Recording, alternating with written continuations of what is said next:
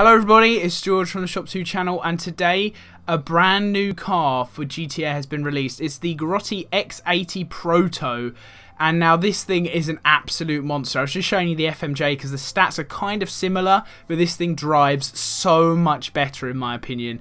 And here it is frigging nuts. Look at it. It is so nice. I've known about this car for a while. It's been in the files for a few weeks. Look at how the door opens. Everything about this car is just so sick. It's been in the files, as I said, for a few weeks, so we've known about it, and it's just been released this morning.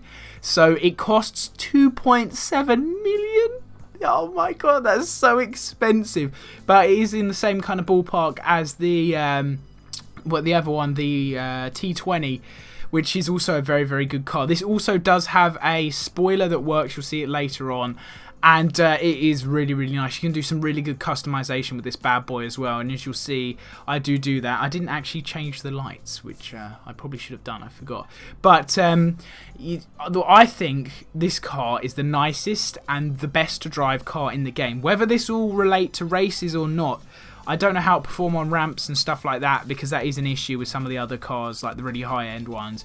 But this car is so nice. I knew it was coming. I saved up some GTA money just to buy this bad boy, but I knew exactly what the colour scheme was going to be that I'd go for, because I'd seen it before and it looked nice. I've gone for the red interior, the blue primary colour, ultra blue primary colour with a white pearlescent, and then the white secondary colour. And then for the trim, we've gone for the red, which goes around the outside of the wheels as well, and there's that little pinstripe. Oh, it just looks so nice.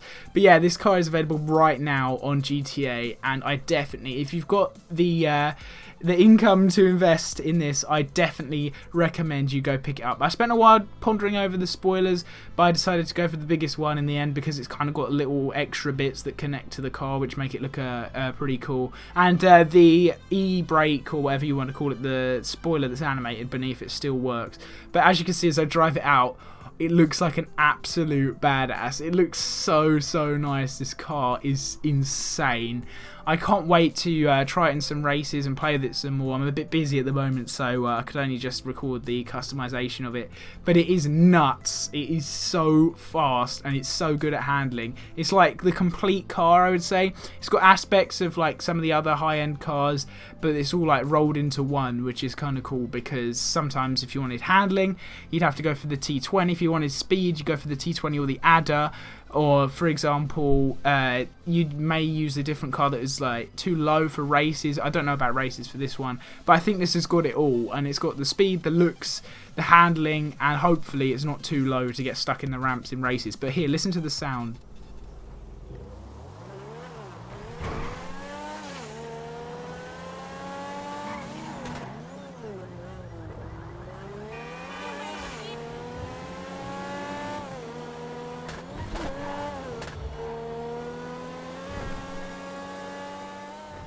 The sound when you shift down and it spits fire out the exhaust is absolutely nuts. It sounds so nice, and the overall engine noise for this car sounds really good as well. So overall, this is probably the best car in the game in my opinion at this point. I've tried every high-end car that there has been released so far, and maybe this is like in there with the T20 and the Vapid FMJ. I would say they're both two pretty solid cars, but this one I think just pips them both because of the way it looks. It just looks so nuts. So I definitely recommend you check it out. It's available for GTA now. There's no update required. Just go check that out. My name's been George. I hope you've enjoyed. If you enjoyed the GTA videos, be sure to leave a like, and I'll see you guys next time.